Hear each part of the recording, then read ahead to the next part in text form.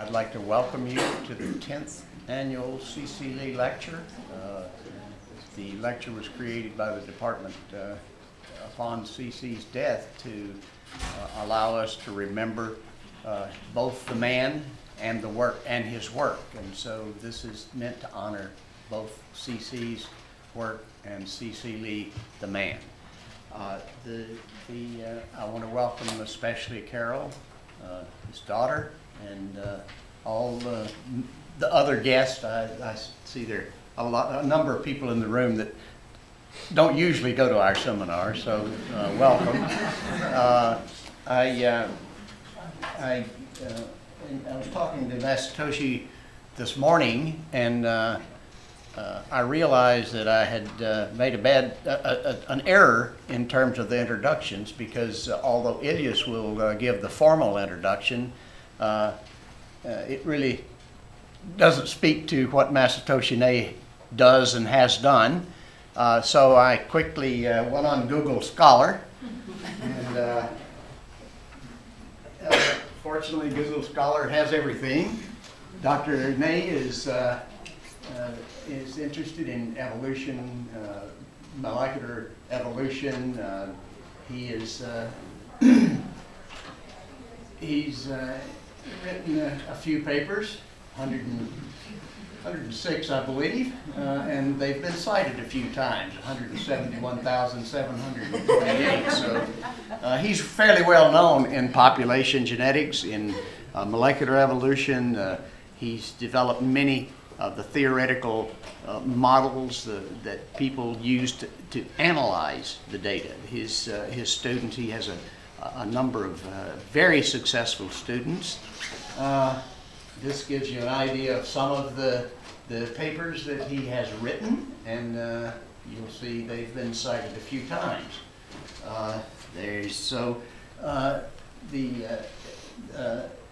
He's developed software for analyzing molecular evolutionary data. He wrote a book that's been cited some 12,000 times on the molecular evolutionary genetics, and these methods of estimating distance, estimating many population genetics parameters were developed by Masatoshi or by his students. So as you can see, I will only show a few of these, but he's very accomplished, and we're very privileged to have him here with us today. And I'll turn it over to Ilyas Cambo to give the formal introduction. Following the seminar, there will be a reception in room 109 for those you can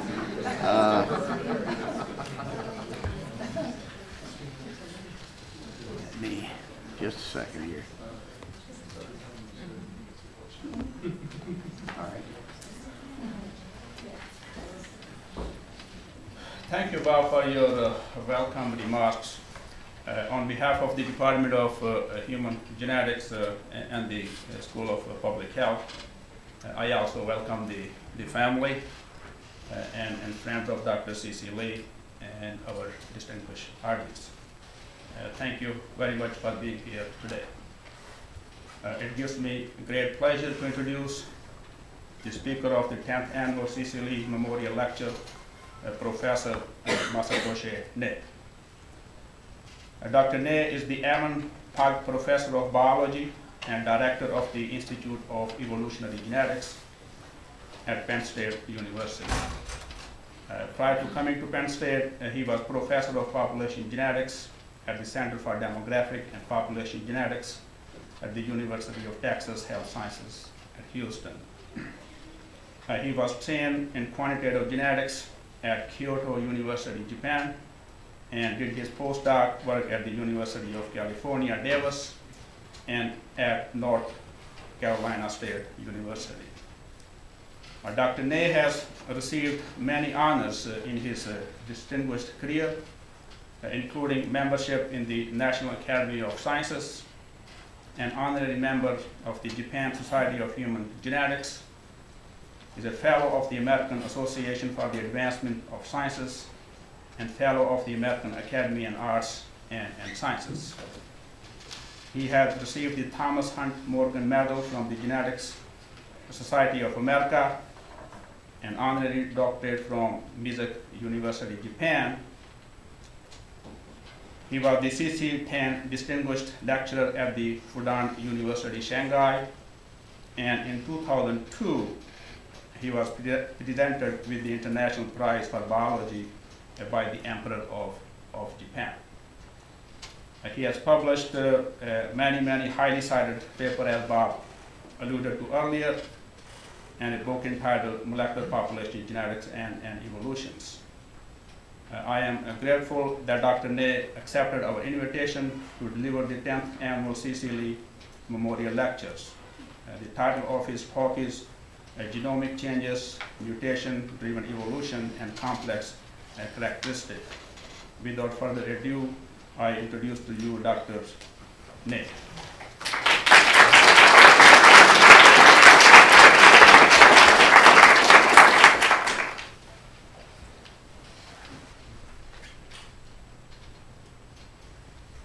I don't know if this works. Yes. Thank you very much for the introduction. Also, I'm very much honored to give a lecture, CC lecture here. I knew CC for some time, and he wrote a book, Population Genetics, 1950 or so. It was so popular. His book was easy to understand. So many people read it. I also read the book, and I learned a lot from the book. And also, I could see him in some meeting, and then we had a nice conversation. Also, I came here 1983. I didn't know that when she had 70th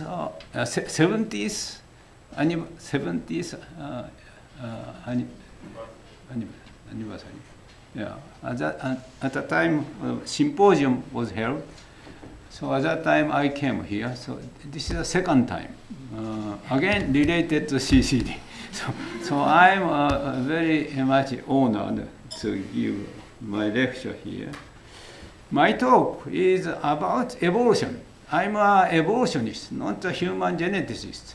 However, I think evolutionary biology is changing, at least in my view, has changed considerably.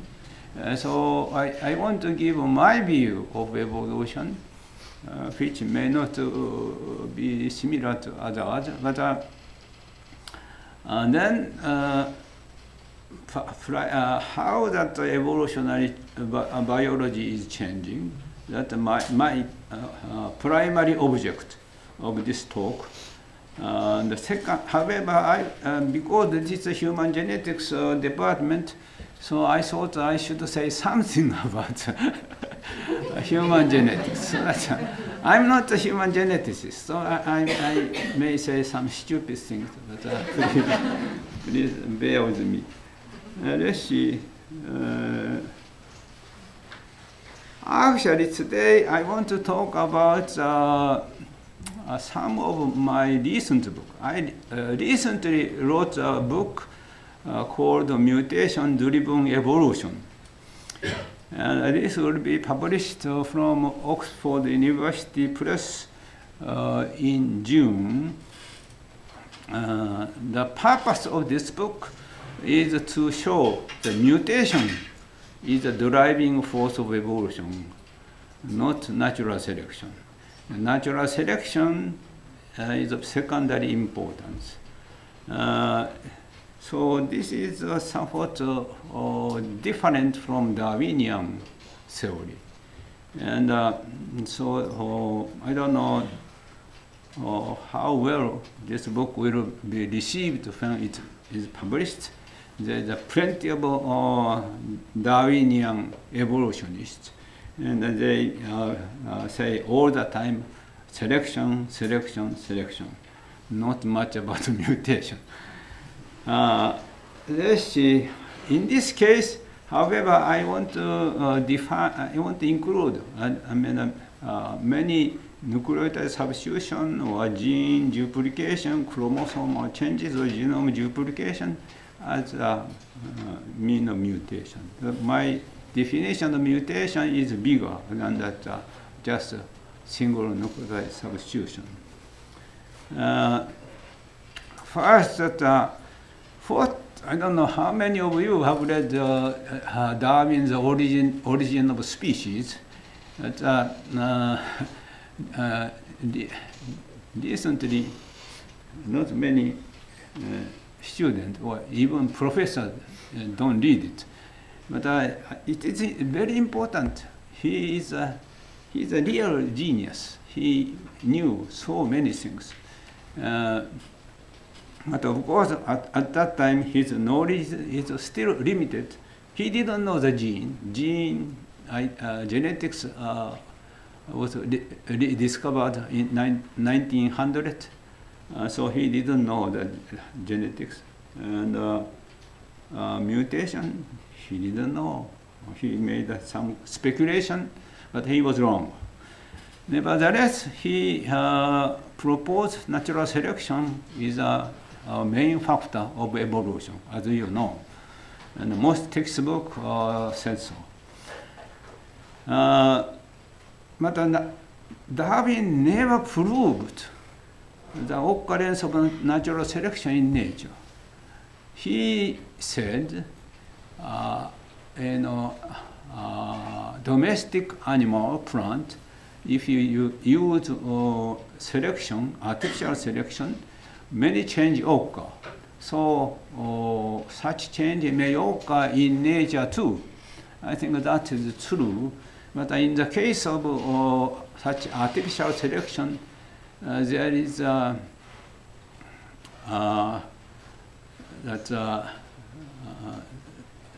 the human actually create.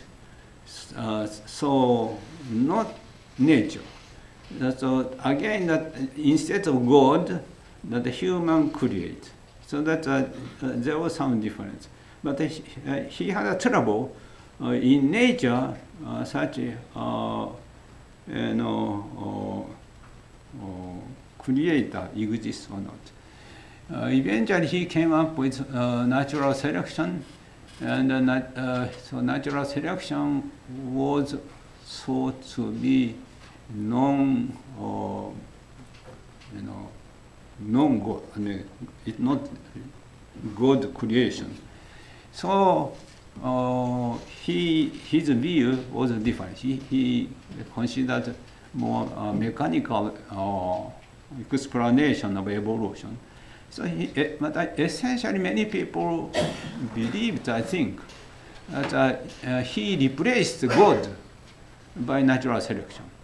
So in that sense, his view was accepted pretty well. Of course, many people, church people objected. But anyway, gradually, his theory was accepted. But always there was a problem. How the natural selection is really effective? That was a question. Gradual evolution, also that was a question. And then mutationism. Probably most of you don't know Hugo de Vries. And he proposed new species occur by single mutation, not by natural selection. And then he did the experiment, and I'll show you. This was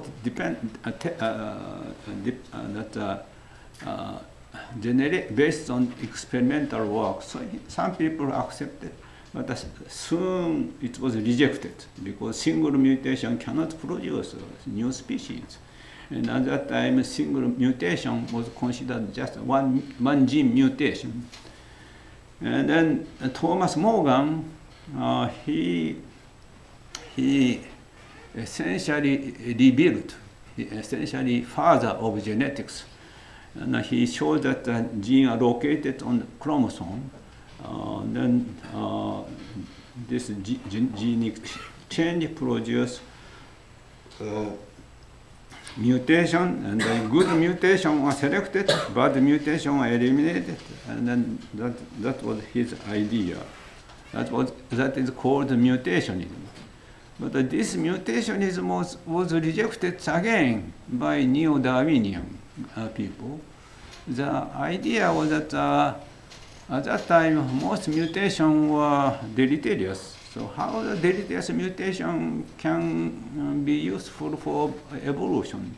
That was a big argument, and then people started to say, okay, there is a mutation occur, but a recombination occur, something, so that mutation is just a raw material. Natural selection creates a new character, innovative character. So that's evolution occur.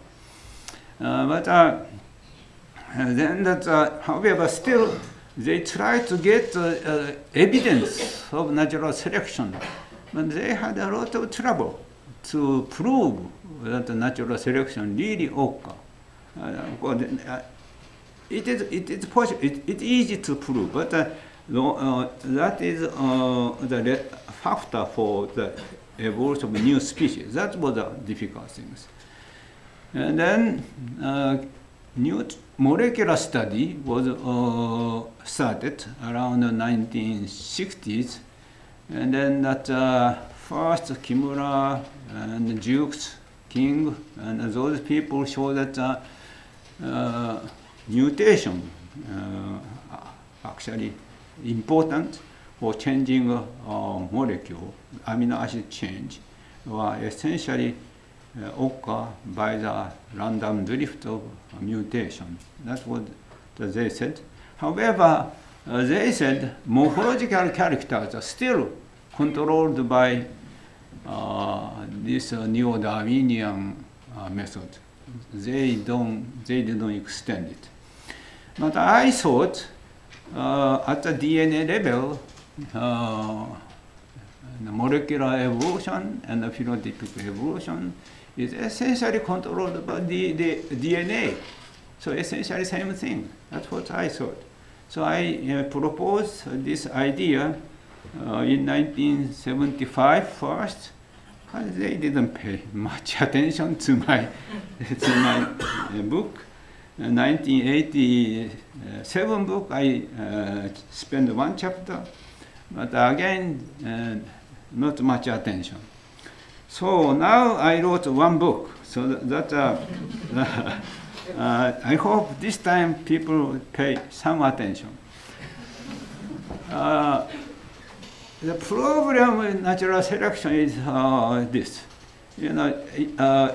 It takes a long time. And the human life is only, scientific life is maybe 20 years or 40 years or something. So it's difficult to prove the entire process of natural selection. So and the most well-known example is this dark form, and then white form of peppered moss, Biston betularia. And this was at the time in Britain, Industrial Revolution occurred around 1850, around that time. And then around that time, they say, there was not black moss, mostly white moss around. And then after that, because of the Industrial Revolution, environment became very dark. And so now darker moss has a selective advantage because they thought bird eat a distinct one, and if it is not distinct, black one will not be eaten. White one will be eaten. That was the idea, and according to JBS Holden, this change occurred within 50 years, very rapid change. Selection coefficient was 0.5. And in the textbook, I think in evolution or in genetics, I think many such examples discussed, and then that's real proof of natural selection. But if you look at more carefully, and this doesn't matter. This number 4, 5, number 8, 7. These are different species. 1, 2, 3, 2, 6. This is a Biston betularia. This is the species many people studied. And then here, 4, 5, 6 are dark form. 1, 2, 3 are light form. And of course, at that time, there was no molecular technique, so they didn't know how genetically different. But they believed they are genetically different, light form and dark form, 4, 5, 6. And however, if you look at carefully, there are some continuous variation. For example, wing of this one, number 5, number 3, number 4, somewhat lighter compared with 6 and 5, 4 and 6. So they are really same, controlled by same gene or not. That was not clear. Recently, someone studied molecular basis of this gene. But one paper appeared in Science, one in PLOS Biology, PLOS One, but they still has not really identified the gene. So this was not a real proof. And then after around 1950, already dark moss was prevalent, nearly 100%. And then gradually, around 1970, Clean Environmental Act was approved by British government, so that they started to clean up the environment, and then this moss declined. Black moss declined, dark form declined. And so again, this was a proof. But there was a problem. There is a problem. Problem is a migration. This moss can migrate about 20 miles on one night. And it can blown away to even European continent easily. So it can migrate a lot. So this is also one scientist thought that black moss tend to go to black place.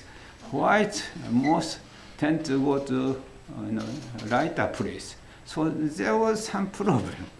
So still, right now, 2000, still this black moss are existing. Some Birmingham in this area. They are not. They haven't disappeared. So that was a problem. Same problem occurred another moss that Panachysia dominura. In this moss also, initially it looked decline, but later on still the frequency goes up. So it doesn't. It hasn't. So if you consider long-term evolution, million years or hundreds of thousands of years, it's not really clear. It's difficult to prove the natural selection really occurred. Usually, they say that they study 20 or 30 years, and then selection coefficient, this one is the selection coefficient, how selection coefficient changed, that showed this one. And then that here, in this case, effectively gene frequency hasn't changed. So balancing selection operating. So some polymorphism is maintained. But if you compare different species, the morphology is different.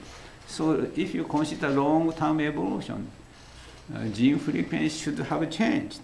But it was difficult because human life is so short. And in some cases, the selection coefficient was examined. This is Dick Roynton's paper. And this one is a chromosomal variation, chromosomal type, 2 chromosome. This CD standard, this one, another one, this chromosome. And then each genotype frequency, fitness was examined. This was a standard. And then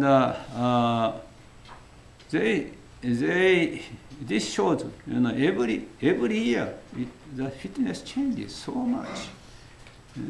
So Dick Roynton said that there is no evidence of there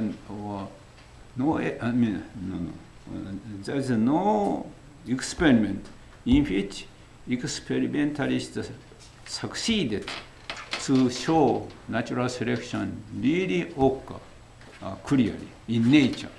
In laboratory, of course, it's easy. It was easy. Then molecular studies came out. This time, first thing done was that to study rate of amino acid substitution. Amino acid substitution, synonymous substitution DS. DA is amino acid, DN is non-synonymous substitution. And the nucleotide substitution, and here the time fossil record, and then almost linearly, substitution increases. So this suggests mutation is important, and then that those mutations are fixed by the drift. Previous natural selection was a very short time. If you consider long-term evolution, selection may not be so important. That's a conclusion. And also, at a molecular level, you can study synonymous, non-synonymous. Synonymous means that amino acid alter nucleotide change. Non-synonymous doesn't change amino acid. And usually, this ratio, amino acid changing nucleotide divided by synonymous change, this has this kind of distribution. In many genes, many genes are non-synonymous change is smaller. That means many genes are subjected to deleterious mutation. So this is a picture. So deleterious mutation, certainly, you can see there are so many genetic diseases in human populations. Well, many Drosophila die out when they are young. So it is natural. And let me skip this one. And so, but around that time, 1970, Ono, Susumu Ono, the picture is here. He was my friend. He proposed that the importance of gene duplication. If you have gene duplication, some of the duplicate gene may have a new function, so evolution can occur. And I also wrote a paper in Nature. And I concluded that there may be a great deal of gene duplication and also nonsense DNA in today's vertebrate. Here, nonsense DNA is related to non-functional DNA. And so recently, ENCODE project was criticized. The ENCODE project said that almost more than 80% of gene DNA are functional. And many people, quite a few people criticized. But my view also, there are many non-functional DNA. So I think I agree. Of course, I agree with those criticisms. But ENCODE project is a very useful study. They identify, some even minor effects, functional change. So it's important. And then I proposed that if the gene duplicate, you have multi-gene families, and how the multi-gene family evolved. And then I proposed birth and death evolution. I'll discuss it. And Ono is a very creative person. He proposed that 1960, gene duplication is so important for evolution. But 2 years later, he says no, gene duplication creates the same thing. So that so just a duplicate gene is not a real creation. He said that gene regulation is more important.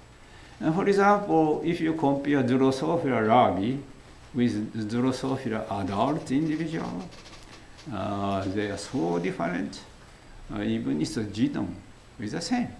Genome is the same. So, adjusting this gene expression pattern, you can produce very different organism. So, Ono suggested gene regression is an important factor of evolution. And also Sean Carroll is very famous about pushing this gene regulation idea. He often gives credit to King and Wilson, but actually King and Wilson give credit to Ono. And Sean Carroll doesn't know Ono's paper. They never cite. So that even that 30 years, time difference, you don't need every paper. So that people short, they do Google search. And mostly they check the 10 years or 20 years, no more. They don't go back to 40 years or that almost no one goes back to Charles Darwin. So the current science is done in this way. That you have to produce many papers to get grant. Without getting grant, you cannot get a tenure. So there is such pressure.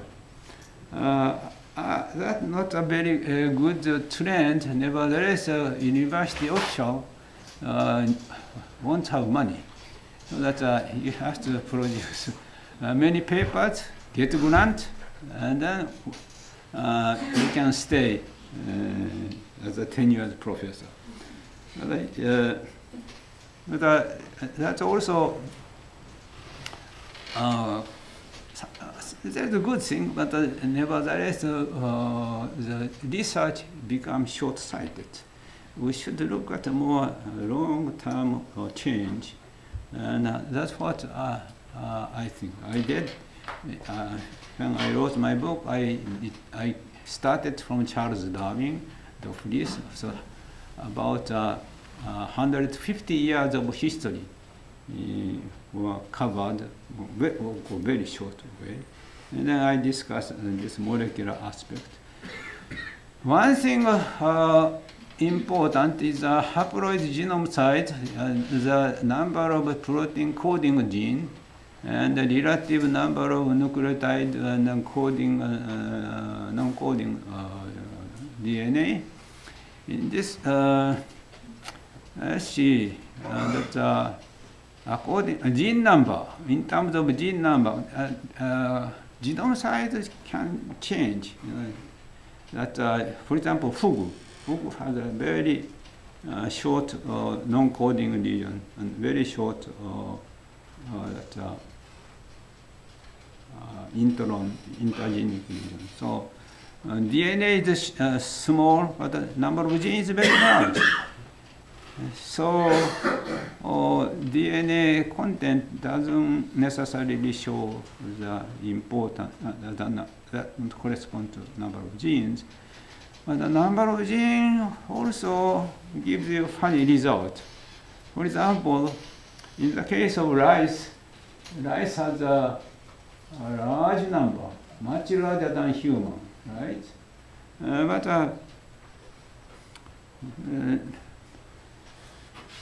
Many people probably wonder, rice is more advanced than human?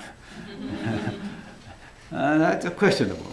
And so, let's see. So someone, now evolution is considered, at least I view, evolution is a process of producing a complicated organism, just like human or flowering plant or not the yeast or bacteria, more complicated organism. So in this case, how do you measure? One way is the number of cells, number of different cell type is considered as a measure of the complication of the organism. And this one, white circle indicates a number of cell type. No, sorry. This column indicates the number of cell type. You need this one here. Oh.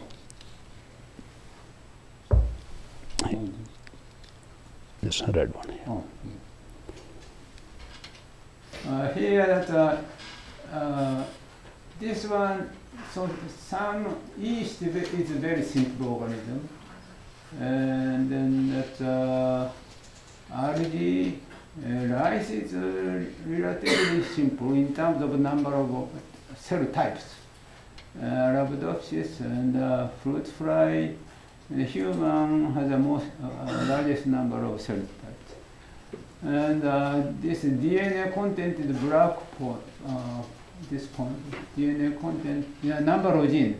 Number of genes is not really correlated with number of cell types. But here, this white circle, this shows some kind of correlation, and correlation is significant. And that white circle means that proportion of non-coding DNA. So non-coding DNA has something, and that is related to this complexity. So that non-coding DNA, we know that many RNA are produced, and some transposon has a phenotypic effect. So that it is not unthinkable. But of course, the real reason is not very clear. And another factor is that if you consider each multigene family, for example, Ig domain, immunoglobulin domain, and immunoglobulin domain, that the number increases, human has the largest number, and also finger that the number, usually consider each multi-gene families that complex organisms have more genes. So I think still gene duplication is important. Now that Hugo de Vries, and maybe you don't know him so well, but he is a person, new species occurs by single mutation. That's what he claimed. And he did extensive study, experimental work. That American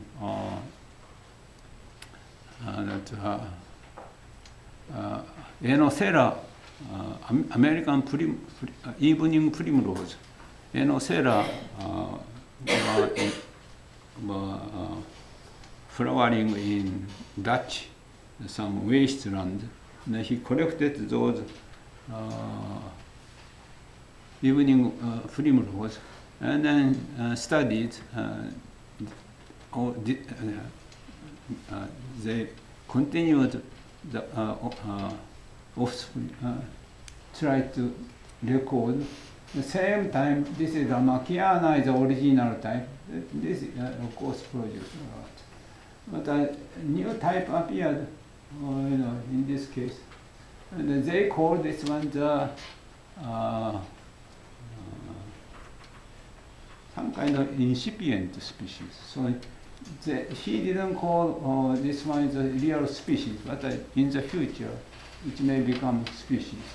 And one of them here, Gigas. Gigas was special. But here, this is Gigas. This is bigger than this original Ramakiana. So more stocky. And later on, this was found to be tetraploid. Tetraploid, this one. So they, naturally they could produce offspring. They are real. So it looks like one new species. So some chromosomal studies was done, and that later on it was diploid, tetraploid, but some other one are not. And then that, however, soon after that, some cytologists discovered this Enocera is a chromosomal hybrid. So that kind of mutation is due to chromosomal changes. So it is not a genic change. So that's why, de Vries' idea was abandoned. That's not a real mutation. At that time, Thomas Morgan was producing so many mutations in Drosophila. And he thought that genic mutation is a real mutation. So de Vries' idea was abandoned. And, but later on, now, at the genomic age, many people studied implant, that genome duplication, ancient genome duplication. And these are flowering plants, sorghum,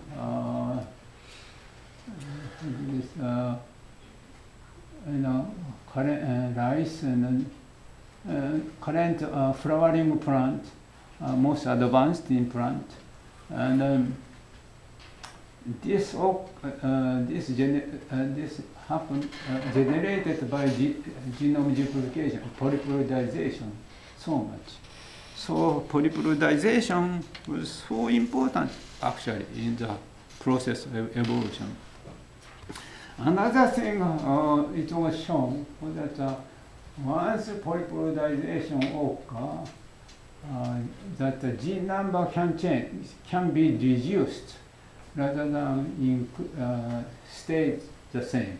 The number can decrease, and then new species appear. So in other words, after polyploidization, polyploid is produced. After that, genetic change, a lot of change occur. The gene number decreases, and it becomes polyploidized. Essentially, polyploid segregation occur. But a new species can occur. So now that also gene number can be lost after duplication. Yet that then new species are produced. So genome duplication is a very important process. So let's see. That ENCODE project now said that this is the earlier version. They said, what is a gene? In old days, when Mendel discovered Mendelian inheritance, gene was an abstract concept. He didn't know anything about substance. It was Morgan who showed that it is a genetic substance, and then that's located on chromosome. But now that was a gene, and the mutation of the gene is important. But now that ENCODE says that so many genes interact with each other, so it's difficult to define one gene. His definition of their definition of gene is the entire genome. Entire genome. That's crazy. You cannot, if you consider entire genome, that's crazy. But still, we have to consider protein coding region to study. But yet, so many genes are now interacting. So, as you know, gene interaction, the Drosophila, this kind of morphological change can occur by change in cis element, and in this case, stickleback has a diaphin, this fin that disappear in the lake. In the ocean, they retain this one. This occurred by that regulatory change.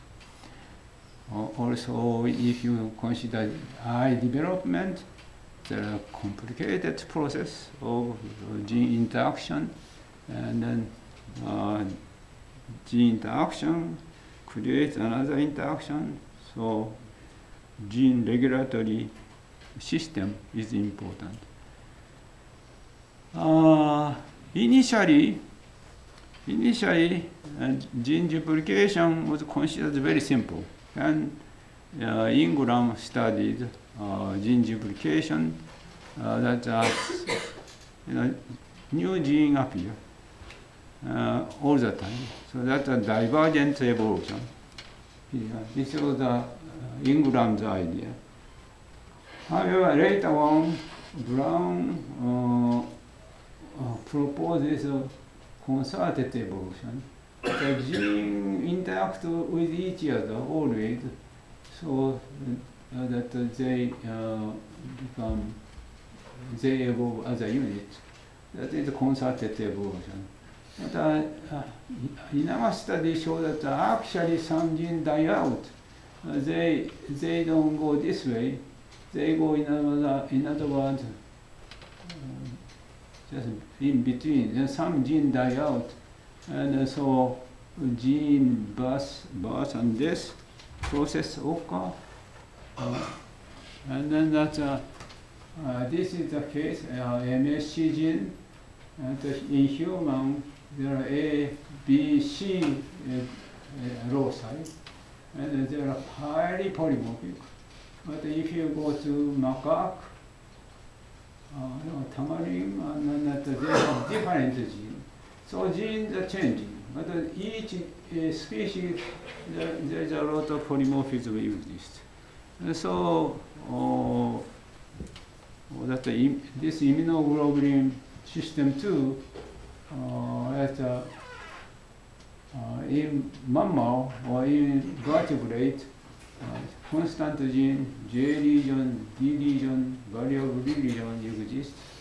And then this variable region creates a lot of variation. But in shark or in cartilaginous fish, there's no such thing. They are together. So evolutionary system depends on the evolutionary lineage. And then even if here light chain, there are alpha, beta, alpha, kappa, sigma chain exists. But this also changes. Here in this case, bird has only lambda, and reptile kappa lambda. So this kind of big change occurs. But the organism, all right, they can survive without trouble. So that's a lot of change can happen.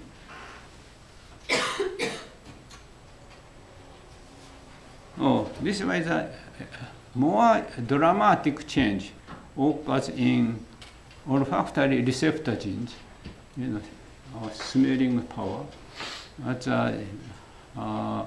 Human has about 400 functional genes, slightly more non-functional genes, but a lot of genes. And then some mouse has more genes. And then here the number. Here that's in the case of human, functional gene, this is non-functional gene. Functional gene is smaller than non-functional. But the mouse, functional gene is higher. Cow also extremely high. A dog, for example, dog is supposed to be very good in smelling, but they have many functional genes, but many. The number is not as large as a cow. So something change, the number change, and also depend on the adaptation. So whale, for example, whale live in the ocean, and they communicate by echolocation system. So they don't need so much smelling system. So they lost many olfactory receptor genes. On the other hand, mouse is a sniff around and get food, so they have more genes. Macaque or human are more visual. We decide to find mate visually.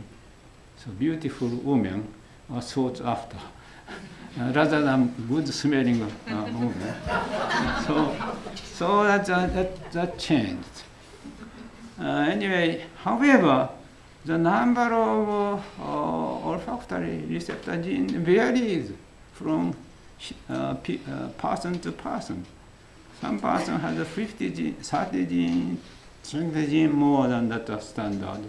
So variation is very large. This one is olfactory receptor gene. Variation is very large, but everyone survive, no problem.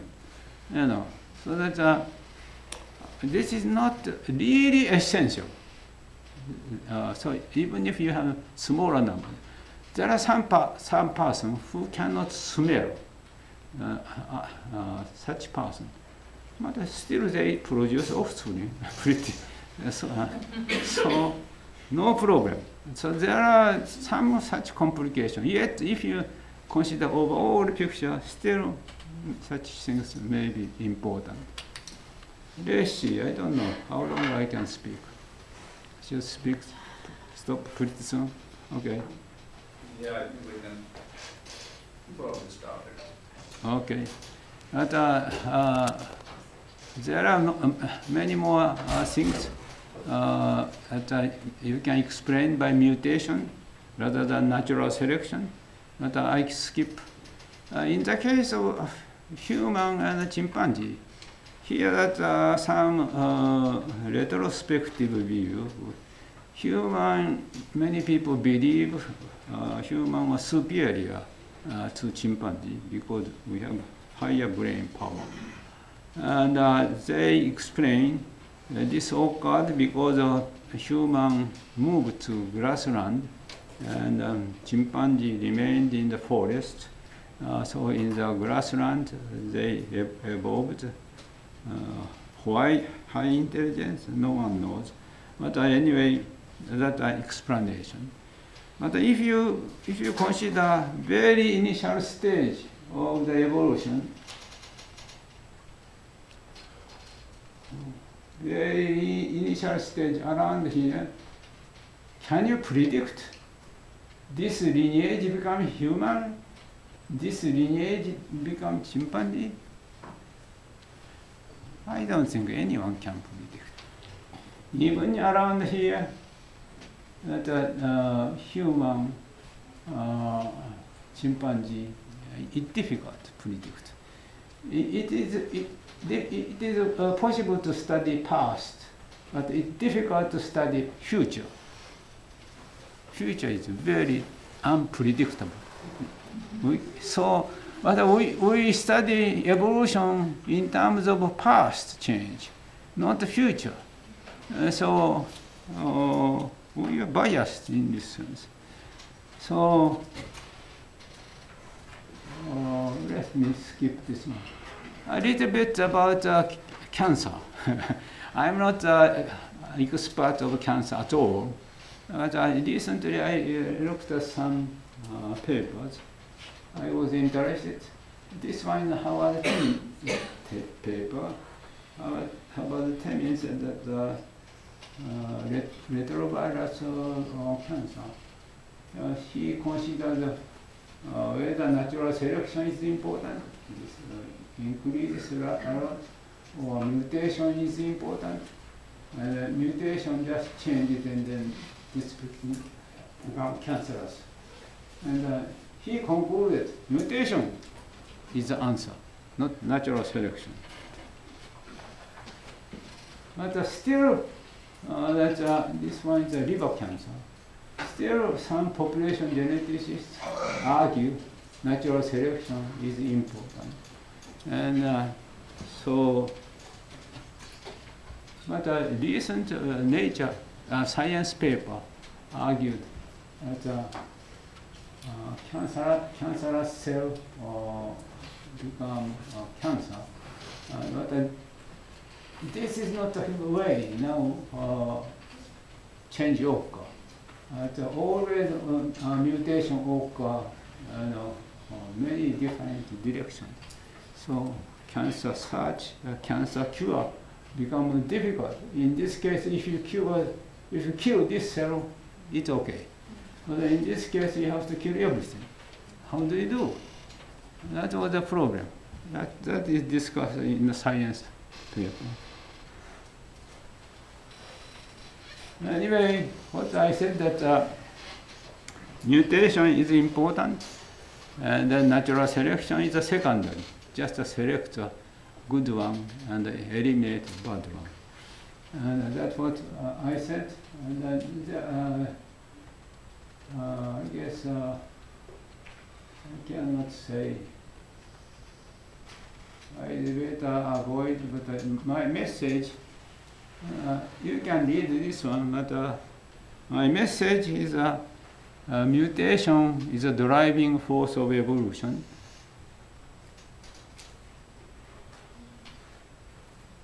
Driving force of evolution, and then that natural selection is a secondary.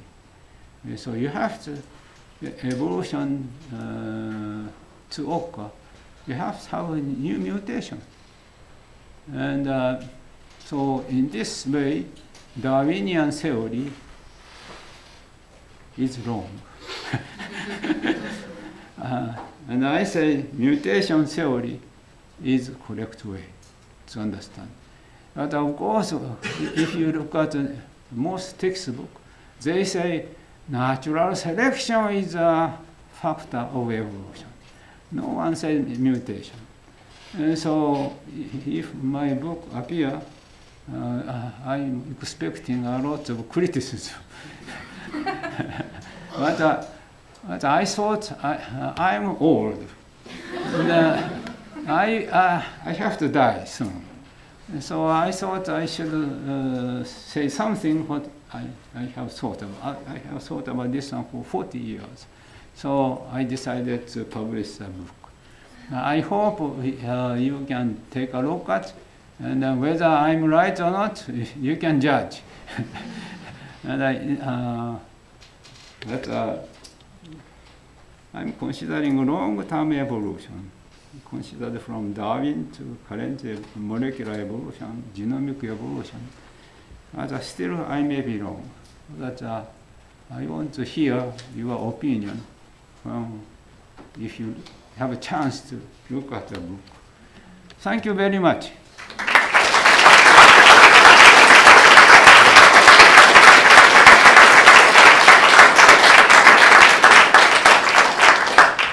I think we can have quick 1 or 2 questions, and those who have additional questions, so they can ask Dr. Nair during the receptions. Any question? Okay. How much importance do you put on epigenetics as far as evolution is concerned? Pardon? Epigenetics? Epigenetics. I think epigenetics is very important factor. But epigenetics are also kind of mutation. But you have to some gene change, and that environmental factor affect gene expression. But here too, this is not environment change evolution, the genetic change. In other words, in the case of turtle, for example, sex is determined by temperature. But the temperature actually trigger the development of male and female phenotype. This female male phenotype is controlled by gene, so it's such mutation. But trigger can happen many ways. Many different kinds of triggering gene exist. So one of them is temperature. So I don't. In my view, epigenetics is a future of a study. Yet you cannot change mutation theory. Last question. Are there any testable hypotheses coming from this change of view in terms of what's important? Yeah, that's of course, I showed you the cancer case. The cancer case initially, in old days, around 1970, most people believed virus is the cause of cancer. The gene mutation was not. So Alfred Knudsen proposed the mutation theory about eye cancer. He got a lot of criticism at that time, but now it is accepted. So your view change and how to study also change. So if my theory is correct, you don't have to worry about natural selection so much. Study the molecular difference between chimpanzee human at molecular level. Why that intelligence is different? So I emphasize more molecular study instead of population genetics study. I'm a population geneticist, but yet I have to deny my career. I don't know. Okay, well, thanks again, Dr. Nair.